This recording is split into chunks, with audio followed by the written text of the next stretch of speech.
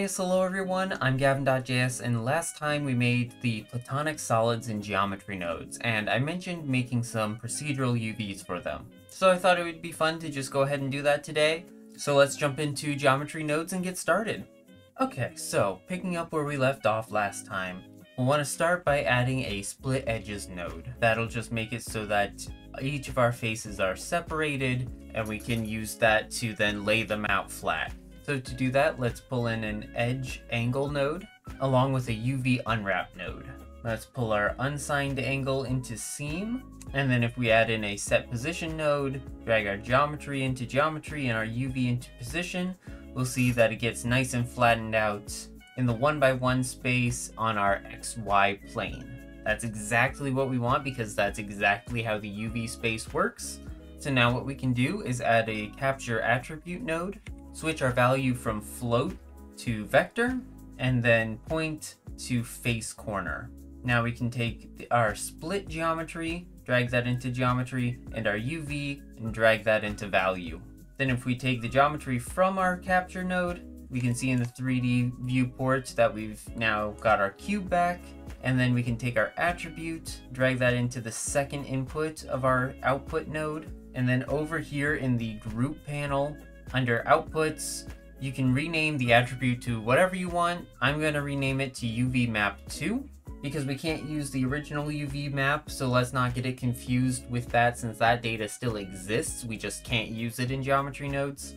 And then this is very critical here under, what does this say? Attribute domain.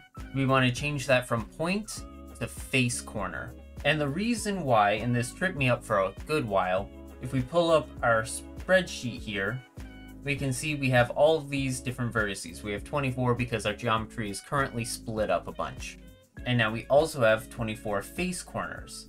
So if we drop in a merge by distance node, we'll see that our vertices drop down to 8, but we still have those 24 face corners. We don't need to get into the technical details of all of that today. It's just really important that the data from our captured attribute gets put into face corners instead of vertices, because if it gets put into vertices, all of our UVs will get messed up and it'll completely defeat the purpose of what we're doing here.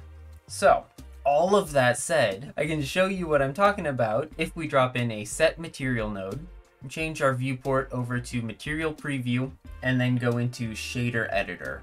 Here I've made just a very simple material. We've got an attribute node with UV2 in there, which if we drop down our output attributes, that's what we'll want to name the attribute.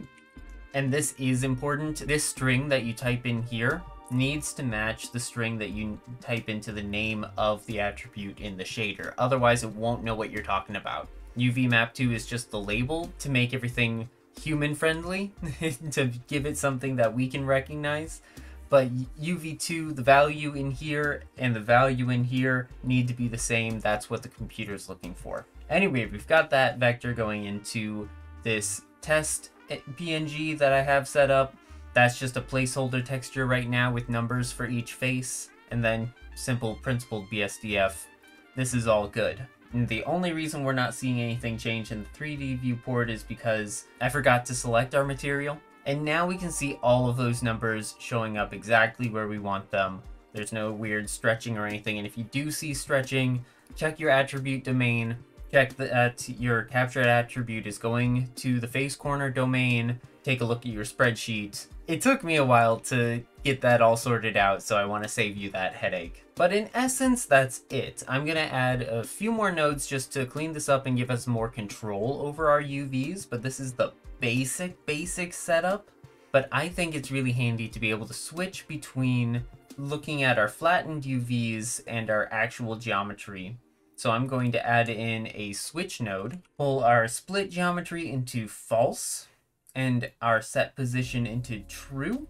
Then if we scoot things around just a little bit, give ourselves a little bit of breathing room, we can take the output of our switch and put that into the capture attribute node. So now if we toggle this, we can toggle between looking at our UVs and looking at our geometry, which is super useful given that we don't have access to the default UV space. So when we pull up the UV editor, nothing that we've set in geometry nodes is visible. So I think it's really important to have this tool, to have this switch, to be able to switch between viewing them so that when you go to do anything else, you can understand how the geometry is being manipulated and you can see what's happening with your UVs. Another thing that would be really handy to have is the ability to adjust the margin of our UVs. So if we take this value and drag it up, we'll see that the space between our UV islands is changing. It's also changing how it's reading which number is where, which I've not encountered before. I might have to come back to this and address that at another point. Right now, it's not a big deal because we're not doing anything crazy with our UVs.